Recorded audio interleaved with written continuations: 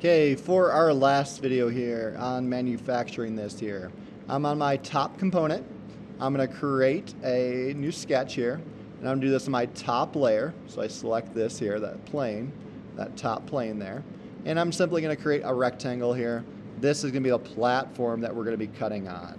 And I'm going to make this 10, I'm going to make it actually like 20 by 20. So I'm going to get out of here a bit and then make it a little bit bigger.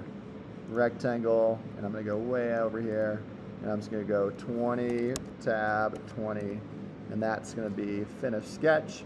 And this again, shift right click or shift wheel, and I'm going to extrude this the distance of our thickness of our wood. So thickness, and if I can type correctly, and like OK, and simply click that. Okay, once you've done that there, you're going to go to design, manufacturer. Okay, once you're in your manufacturer here, you're going to go to setup and create a manufacturing model. You're going to right click on this here, edit manufacturing model. Then we're going to do right here, we're going to go to modify. We're going to go to arrange, and many of you have done this before, and this should work pretty well for this project here. I'm going to click this here, and then envelopes here, and that pops over there. And then I want to click, go back to objects here, and I click this one, and our last piece. Okay, and because there's no weird fonts on there and everything of that nature, everything should pop over really, really easily. And then I click OK. And then right now, you can see what I'm going to be cutting here. And then I'm going to go finish edit.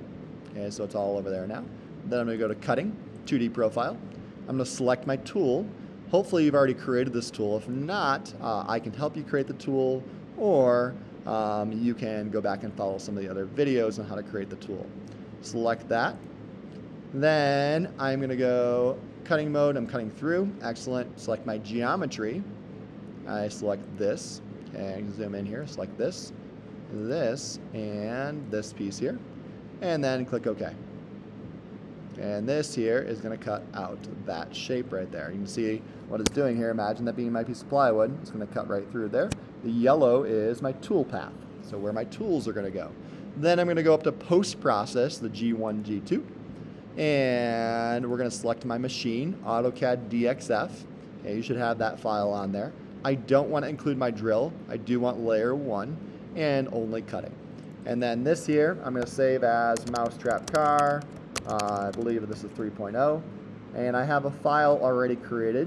You can create a file right here, that second button. I can go to my desktop. I'm saving, I made a new folder, I titled it CNC, and these are my files in my CNC, and you can already see I have a 3.0 there, but that's okay. I'll make this 4.0. So 4.0, I have a folder selected, only cutting, click post. And you should see it successfully pop up down here. If you have on your computer, if you have a Adobe Illustrator, you can right click on this here, open with Adobe Illustrator, and you should be able to see your design pop up in Illustrator. Okay, so this here, you can see OK, and there's my design. That's it. But that should cut out really smoothly, really easily on the laser with our balsa wood. And that's the end of this video.